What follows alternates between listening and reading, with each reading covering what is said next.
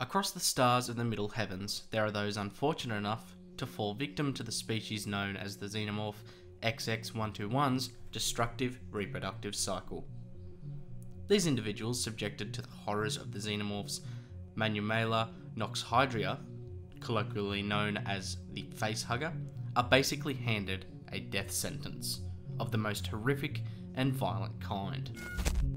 A facehugger, once attached to its host, will implant a packet of mutagenic chemicals which quickly act to reorganize the host's very own cells, tissues and DNA, reconstructing and splicing their DNA with the pure DNA of the xenomorph through some kind of horizontal gene transfer, all leading to the creation of a Plagiaris praepotent, or an embryonic chestburster, which will ripen to eventually grow, rip and burst its way out of its host without mercy or hesitation.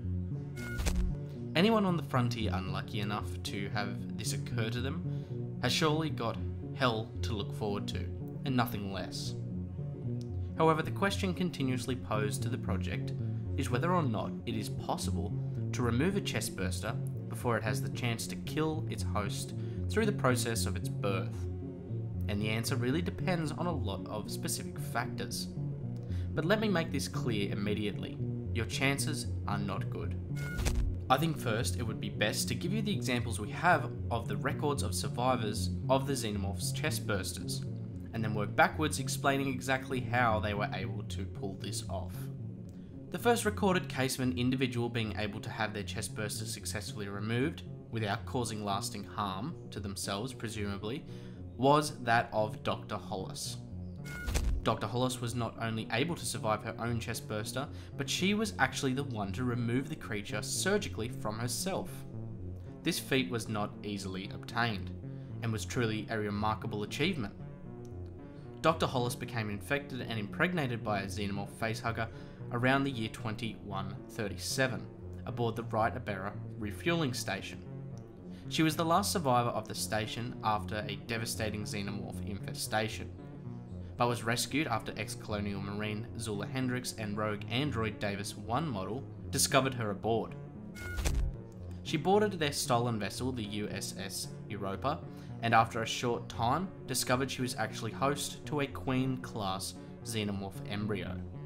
Now, to reiterate, surviving a xenomorph chestburster's natural birthing process is impossible. There's no way around it. And so, the only surefire way known to get around this is through surgical removal of the chestburster in its embryonic stage.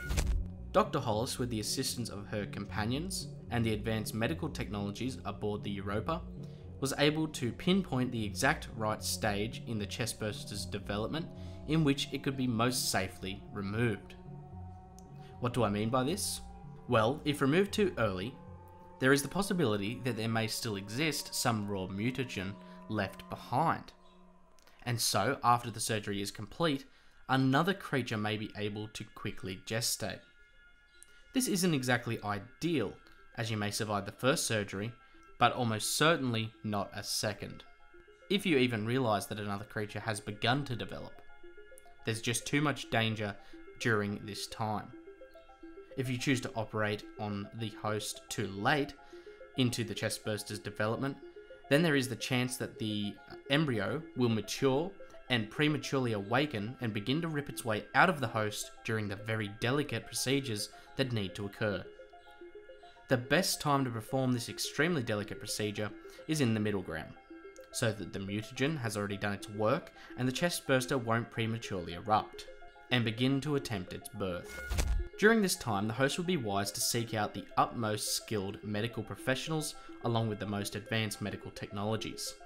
Dr. Hollis didn't really have either, so her chances were already looking dire.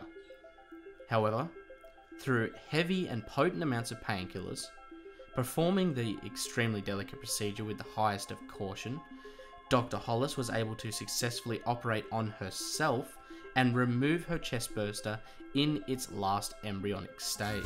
And while blood transfusions, extensive rounds of antibiotics and antiviral medication followed in order to allow her immune system the time it needed to rest, readjust and recover, Dr. Hollis, while successful in her attempt, only barely was able to survive the ordeal. And the long-term effects of such a traumatic incident are still yet to be explored in her case. As once quoted by Zula Hendricks herself, the hosts of the alien aren't really meant to survive the ordeal. However, just from this one example, we do see that in the rarest of situations, someone can indeed remove their chestburster and survive in the process. The second case we need to explore is that of the individual known as Ripley 8.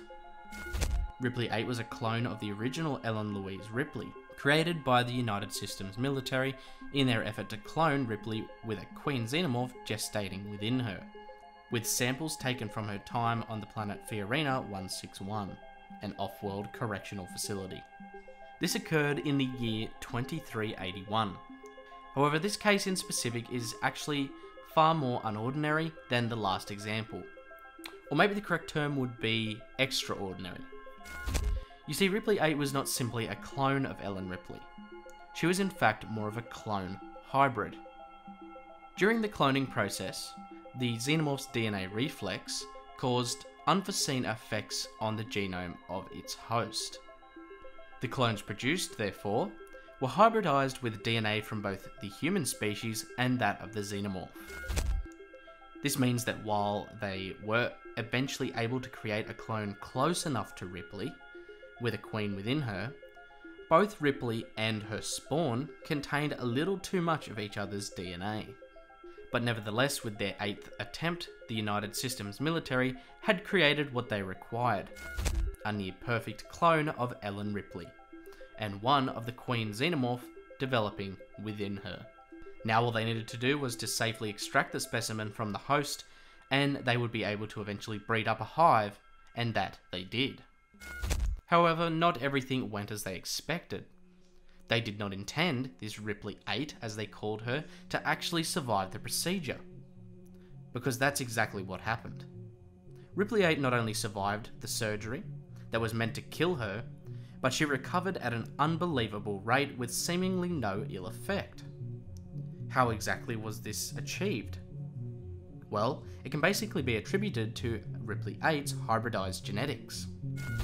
Through the hybridizing of the two clones, Ripley 8 was able to be near human, but also gained a few trace abilities attributed to that of the xenomorphs, such as highly acidic blood, and most importantly of all to the purposes of this data log, a rapid and powerful healing ability. This is what allowed her to survive and recover as quickly as she did. Sadly though, to most across the Middle Heavens, these specific circumstances will never really play to their favour, unless you too are a hybridized clone of an individual that was in the process of growing a xenomorph XX121 chestburster within them. Otherwise, it seems very unlikely that this second case would ever apply to you in any way. The events surrounding Dr. Hollis's survival and successful removal of her chestburster, though, are something much more realistic to strive for. But even with that said, you need to keep in mind that you are not supposed to survive this. The xenomorphs are all but designed to kill you in just about any interaction with them, let alone the process of their destructive and terrifying gestational development. So your chances from the get-go are already slim to none. But have hope. If you do find yourself impregnated by a chestburster, you might be lucky enough to be surrounded by the right people and the right technologies. And let's consider one more thing. While I do recommend complete and utter termination and disintegration of your specimen, if you can remove it safely, you could also provide these samples to Weyland-Yutani for a massive monetary reward. They will reward you with the finder's fee bonus, but only if it remains alive. Cooling the specimen in liquid nitrogen should keep it nice and fresh until the company can make the trip to retrieve their new property, and your ticket to a vacation home in the lush worlds of the ICSC, and out of the dirty and grim frontier. You just have to ask yourself, is the cost and potential risk to humanity worth it to you? Before you go, I wanted to let you know about the ACHERON Colonial Marketplace, the one-stop shop for all Project ACHERON merchandise. All proceeds go to fund our future endeavours under the project, so if you want to support the channel and look good doing it, pick up some ACHERON merch. But what other data logs would you like to see? If you have any ideas or have any questions to be answered, please leave them in the comments or contact me directly through the Project ACHERON Discord. If you enjoyed today's segment, please leave a like and share the video. And if you really want to support what we do here and gain access to a bunch of awesome rewards, consider becoming a Project ACHERON channel member, like Project Director Chris Dasinger and team member Raunchy.